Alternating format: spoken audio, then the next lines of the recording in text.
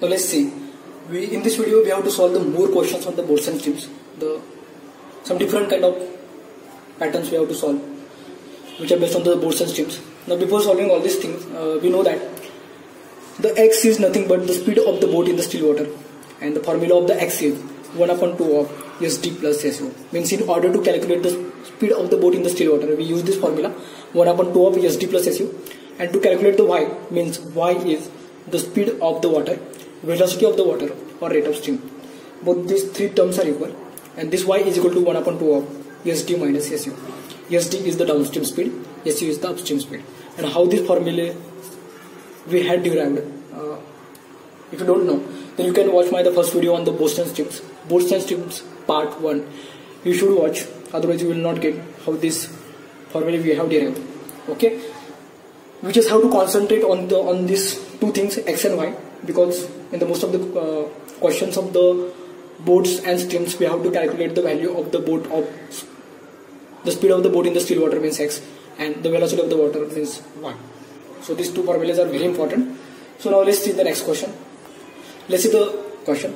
A person went 24 km upstream and returned back to the starting point in 6 hours. Total it took the 6 hours.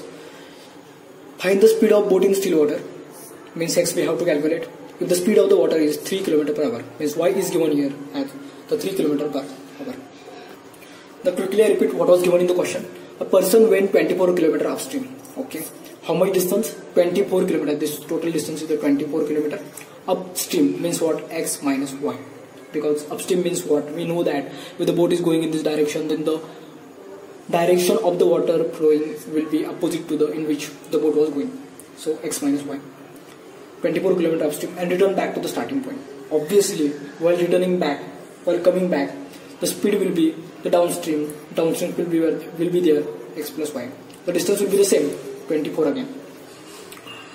And he observed that he requires the completely 6 hours. Total 6 hours he needed in order to go the upstream, in order to cover that much of distance with the upstream speed, and to come back to the starting point with the downstream speed. Total 6 hours he requires. Find the speed of the boat in still water, means we have to find out the x, and we know the formula of the x as 1/2 of SD plus SU. If the speed of the water is 3 km per hour, means y is given here, which is given here as 3 km per hour, and x we know that, which we have to calculate the x. The formula of the x is 1/2 of SD plus SU. Means what? We have to calculate the value of the SD and SU, then we can calculate the value of the x. Now let's see. What was given in the question is, first he went the 24 km with upstream speed and returned back to the starting point in the total 6 hours. Total hours taken by the man is the 6 hours. Okay, this is the time, and we know that the time is equal to distance upon speed, because we know that distance is equal to speed into time. This is the basic formula of the speed, time and distance. That's why the speed is equal to distance upon speed. So distance upon speed is equal to time, plus distance upon speed is equal to time, because this is while going from this point to this point, and this is distance upon speed while returning back. That's why I took the two terms here. So while going on with the speed of the upstream, the total distance is 24 km. That's why 24 upon speed was the upstream speed, so x minus y, plus while coming back, but the speed is not going to change. It will remain the constant 24, and the speed is again here is x plus y, because it is downstream.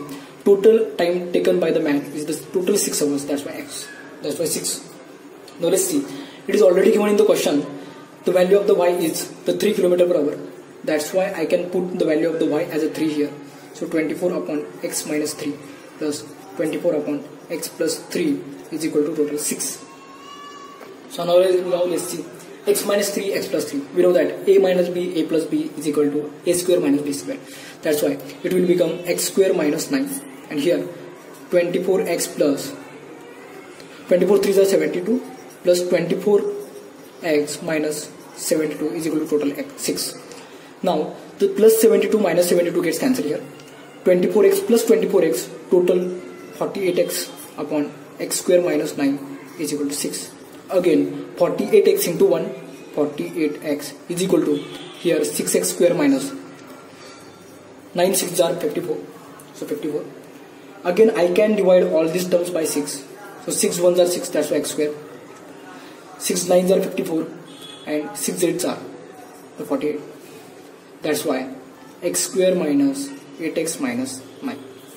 So multiplication will be 9 and the subtraction should be 8. 9 1s are 9. That's why I can write it as x minus 9 and x plus 1. So x is equal to 9. This is the correct answer. Because the x is equal to minus 1. The speed cannot be in the negative. The speed cannot be negative. That's why x is equal to 9 is the correct answer. That's why the speed of the boat in the still water is 9 km per hour.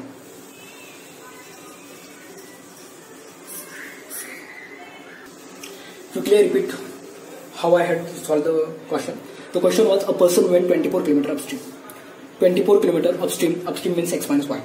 And return to the starting point. While going, it is upstream. That's why, obviously, while coming back to the starting point, it should be the downstream speed. That's why x plus y. And total needed time needed for the person to complete whole journey is 6 hours. So 6 hours it was given here. So total time is given here, and we know that the time is equal to distance upon speed. That's why, while going the time and while coming by the time, distance upon speed time plus time, total time is 6. That's why I have taken here the t plus t is equal to total t 6 hours. So total distance while going 24, while coming also 24 upon speed while going upstream, that's why x minus y. While coming back to the starting point, it must be the downstream, that's why x plus y is equal to 6. So and we know that the speed of the water is 3 km per hour. That's why 24 upon x minus 3 plus 24 upon x plus 3 is equal to total 6. Time taken by the man to complete the whole journey. Now simply the cross multiplication was here. 24x plus 24 3s are 72 plus 24x minus 24 3s are 72 upon a plus b. A minus b is nothing but a square minus b square. That's why x square minus 3 3s are 9 is equal to 6. So 24x plus 24x 48x upon x square minus 9 is equal to 6 upon 1. So finally I got here the x is equal to 9, x is equal to minus 1. The speed cannot be negative. That's why x is equal to 9 km per hour. This is the right answer. That's why the speed of the boat in the still water is 9 km per hour. Now let's see the next question. The question is, a person went 36 km upstream and returned back to the starting point in 6 hours 24 minutes. Find the speed of boat in still water, means x. If the speed of the water is 3 km per hour, means y is given here and we have to find out x. Now let's see, we just have to put down on the paper what is given in the question. A person went 36 km upstream. Total 36 km upstream means x minus y. I return back to the starting point. If while going the speed is upstream, obviously while coming back the speed must be the downstream speed, and the distance is never going to change. The distance will be never change because it is going to remain constant here, again 36 while coming back also. Return to the starting point in 6 hours 24 minutes. Total time is given here 6 hours 24 minutes means what? In terms of hour if I have to take, then I must have to divide this term by 60 again. So 6 plus 24 upon 60. 6 plus 12 2s are 12 5s are 60. 6 5s are 30 plus 2 32 upon 5. This is the total time required to complete the whole journey. This is the total time, and we know that the simple formula of the distance is equal to speed into time, and time is equal to distance upon speed. But this is the total speed, total time means while going on and while coming back. Total time means time plus time we have to take again here. So time is distance upon speed plus distance upon speed while going on and while returning back. Total 32 upon 5 hours are needed by the person to complete the whole journey. Now, while going, the distance is 36 upon speed is the upstream, which is x minus y, plus while coming back the distance is not going to change. 36 will remain constant here. Again the speed but the speed is going to change because while going on the speed is upstream, while coming back it should be downstream. So x plus y is equal to 32 upon 5. And also it was given in the question the speed of the water is 3 km per hour, means y is given here, y is equal to 3 km per hour. So y here is equal to 3 km per hour. Now let's see, we just have to solve this equation. It is 36 upon x minus 3 because y is 3 plus 36 upon x plus 3 is equal to total 32 upon 5. Again, we know that the x minus 3x plus 3, a minus b, a plus b, a plus b, a minus b is nothing but a square minus b square. That's why here it will become x square minus 9. Again 36x plus 36 3s are 6 3s are 18, 3 3s are 9 plus 1, 10, 108 plus again 36x minus 108, total is equal to 32 upon 5. So now let's see. Plus 108 minus 108 will get cancelled here. 36x plus 36x, total 72x upon x square minus 9 is equal to 32 upon 5. Now let's see here, we just have to do the cross multiplication here. So 72x into 5 is equal to 32 of x square minus 9. We can divide this term by the weight also. So 8 9s are 72 and here 8 4s are 32.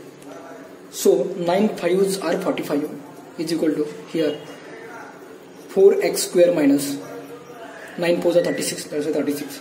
So again, let's see, it will become 4x square minus this plus 45x while coming here, it will become the minus 45x minus 36. So I can write this as like the 4x square minus 48x plus 3x minus 36. The common factor I can take here is as 4. So x square minus 4 1s are 4, 4 2s are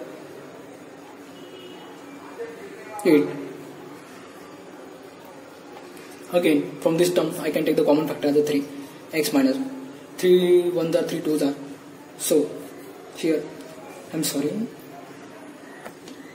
Here, yes, here I can take the common factor as a 4x. That's why the remaining is x minus 12. And here again, by taking the common factor as a 3, x minus 12. So x minus 12 and the 4x plus 3, which I got here.